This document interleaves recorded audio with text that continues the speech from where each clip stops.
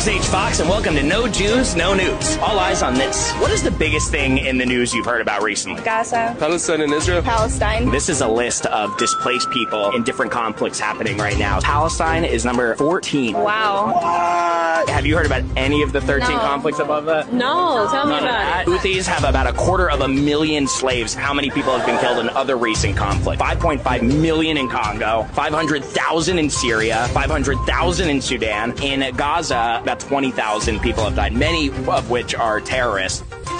Do you think it could be because when there's no Jews, there's no news?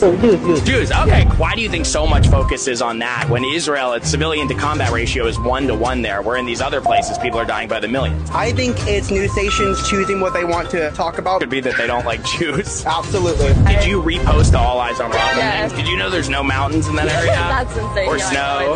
I did. You didn't know that? No, I did not. Why is this one tiny little state the size of New Jersey getting more attention than... Anyone else? Right. I'm not informed. But you reposted the Rafa thing? Yeah. On behalf of the Ayatollah, Supreme Leader, thanks you for your post. It just educated us on a lot of things. What's happening in Gaza is absolutely heartbreaking, but it's also Hamas's fault and largely being fueled by anti-Semitism. If you're only putting your eyes on the Jews, you may be fueling it. Da da da mazel tov.